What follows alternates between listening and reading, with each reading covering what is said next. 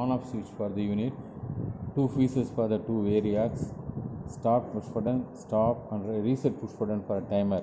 This is the current or voltage set push button.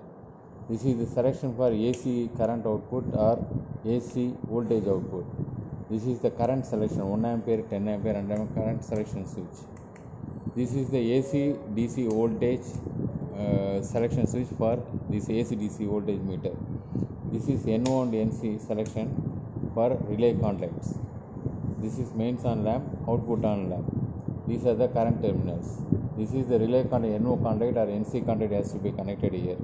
AC variable voltage will be available here. DC variable voltage will be available here.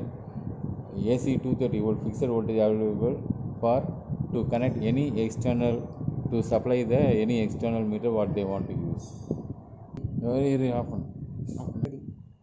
Let us start testing this one. Now I am shorting this 100 amps terminal to apply 100 amps current.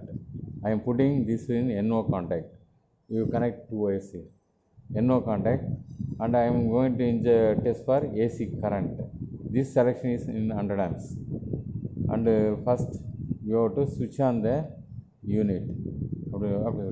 Switch on the unit.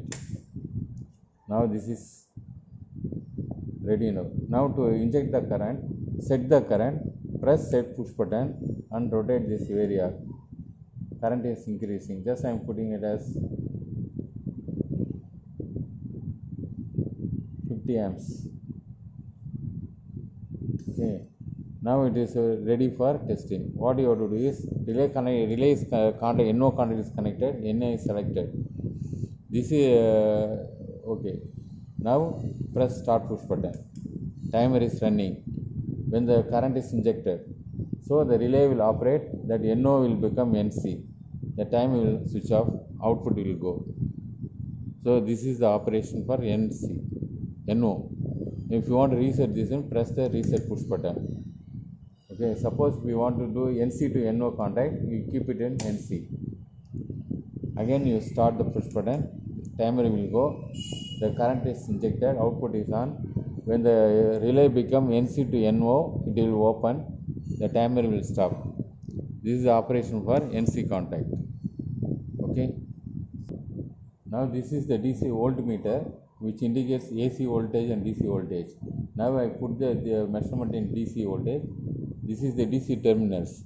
When you increase this variac, DC voltage variac, you will get DC voltage maximum up to 250 volt DC. Because 300, if you put the load, it will be reduced. This is for DC voltage. For testing AC under voltage or over voltage relay, you have to keep this AC voltage over here, and this selection, this particular selection is for timer. You have to put it in AC voltage. Then you rotate this variac, press set point and rotate this variac. We can set the voltage. I am putting it at 110 volt. Okay. Now this relay is NO, so you will keep it as NO. Then you start. Timer will go. If the relays become NO to NC, it will timer will off. This is the operation for AC voltage. Similarly for NC voltage, NC contact also we can do it.